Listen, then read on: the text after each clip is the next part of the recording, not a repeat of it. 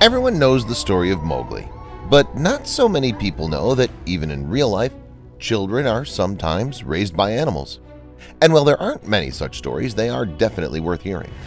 From the boy who was raised by monkeys to the Indian raised by a pack of wolves, in this episode, I'll show you real people who got raised by animals. They're one in a billion. John Sabunya. In 1988, 4-year-old John Sabunya from Uganda witnessed a violent argument between his parents. John couldn't stand it. He ran away from home into the woods, where he stayed for a long time. As time passed, John continued to live in the woods, although no one knew about it, so the locals began to think that the boy was no longer alive. In 1991, one of the locals went into the woods for firewood and saw a strange creature in a flock of vervet monkeys, in which she did not immediately recognize John. The guy behaved the same way as the monkeys. He was moving on all fours, climbing trees, and even communicating with the primates. The woman reported what she saw to the villagers, and they tried to catch John to bring him back to civilization. As is often the case with the children who got raised by animals, John resisted in every way, not letting himself to be picked up. But the villagers managed to wrestle him away from the monkeys. When they washed him up, one of the villagers recognized him as the boy who'd gone missing in 1988. It took a long time for John to regain consciousness, get used to society, and learn to speak. The boy said that the monkeys taught him everything he needed to live in the jungle, climbing trees and finding food. In addition, John mastered their language. Fortunately, John successfully adapted to normal life. Now the grown-up Ugandan Mowgli is touring with the children's choir, the Pearl of Africa. Shamdio. The story of an Indian boy named Shamdio became known in 1972. That was the year he was found in the Indian jungle. As it turned out, he was about 4 years old at the time. When the boy was found, he was living his normal life, which included playing with wolf cubs. Yes, the child had been raised by wolves. This was indicated not only by the unusual games, but also by the boy's appearance. Shamdio's skin was very dark, and his teeth were pointed. He had long, hooked fingernails, tangled hair, and calluses on his hands, elbows, and knees. But that's not all. Shamdio actively hunted chickens, ate soil, and loved blood. And of course, Shamdio was able to communicate with wolves.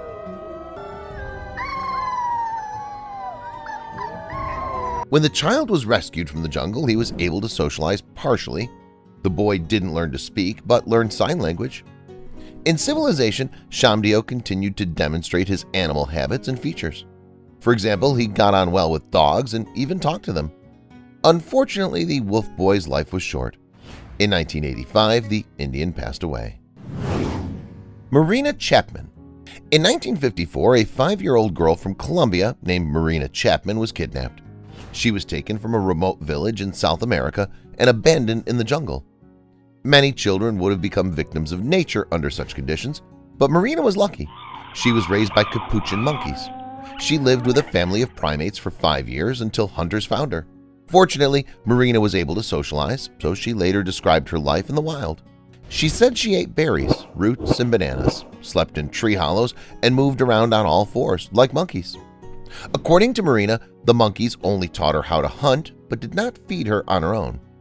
Thanks to her dexterity and resourcefulness, Marina managed to learn how to survive, and the capuchins eventually began to treat her as a congener. Marina's story is one of the most unusual of its kind.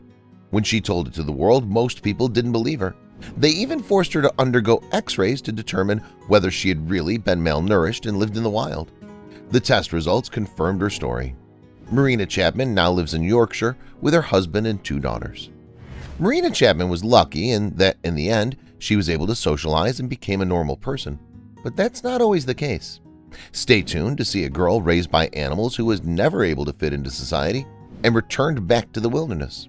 You'll also see a guy who got raised by chickens and people who were sheltered by dogs. Let's move on.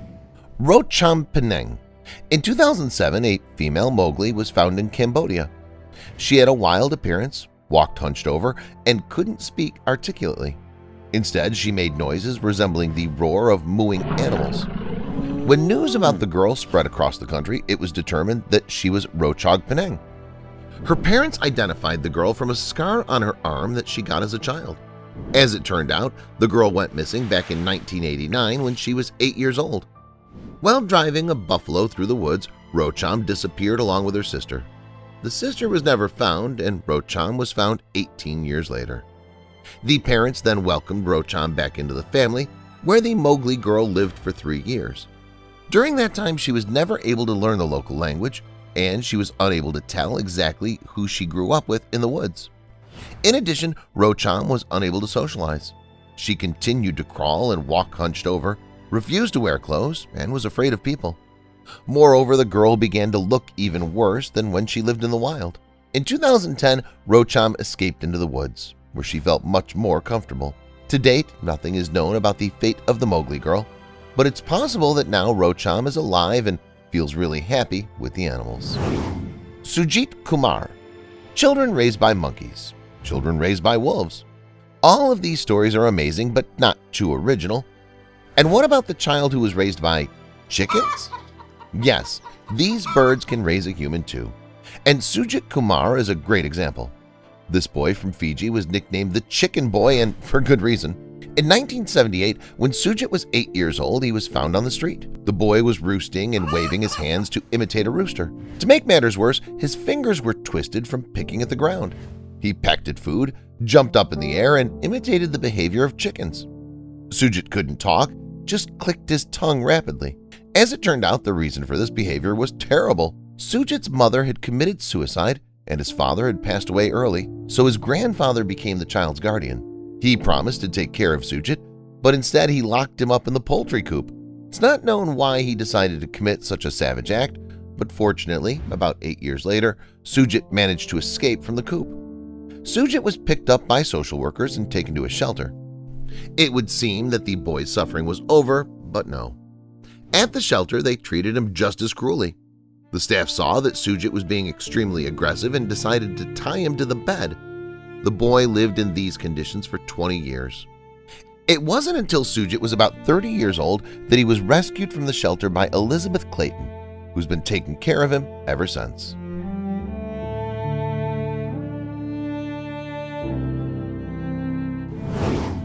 Oksana Malaya. Oksana Malaya, a girl from Ukraine, had a very difficult childhood.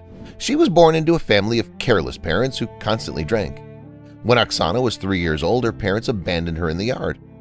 In search of warmth, the 3-year-old crawled into the barn, curled up among the yard dogs, and fell asleep. It saved her life.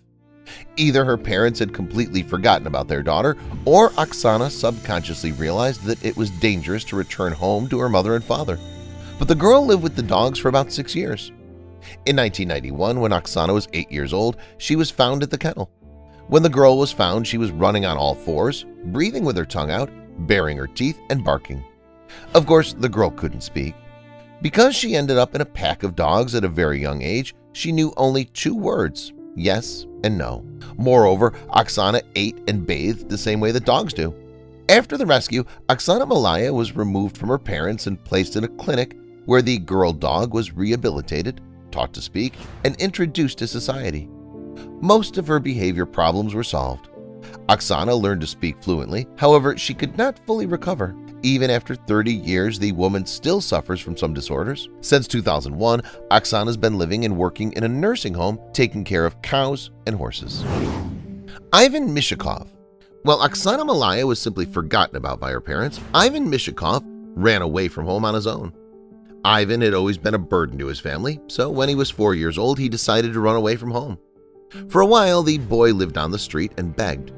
Eventually, Ivan became attached to a pack of stray dogs.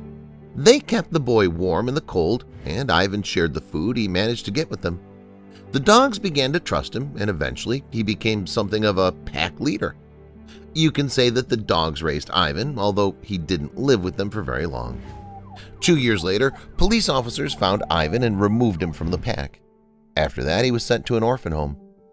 Mishakov's story is different from many others in this episode because Ivan didn't live in the wild.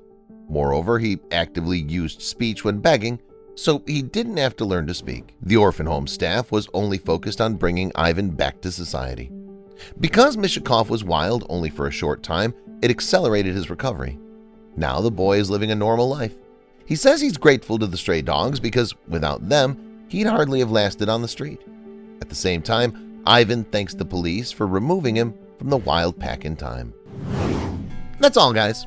Which of these stories surprised you the most? Let me know in the comments. Thanks for watching, and we'll see you later.